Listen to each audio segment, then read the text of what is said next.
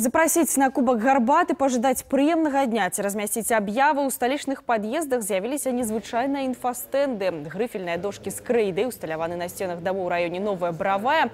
Такія крэатыўныя чаты стали своеасаблівай пляцоўкай для перапіскі паміж жыхарамі. Пакуль их 14, у подъездах з'явились адметныя паштовыя скрыни. Это целая концепция оформления подъездов. Задачей была создать подъезд, в котором люди уже чувствуют себя дома, потому что есть проблема. Люди часто не понимают, что с входной двери в подъезд начинается их квартира. И мы старались сделать пространство максимально уютным. И мы надеемся, что люди, которым вот что-то захочется написать в подъезде, а я когда был 14-летним пацаном и начал рисовать граффити, я уже в своем подъезде маркером что-то рисовал. Маленькое, кривое.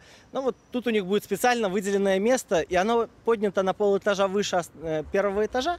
Поэтому они не будут бросаться в глаза взрослым и не будут их напрягать и нервировать.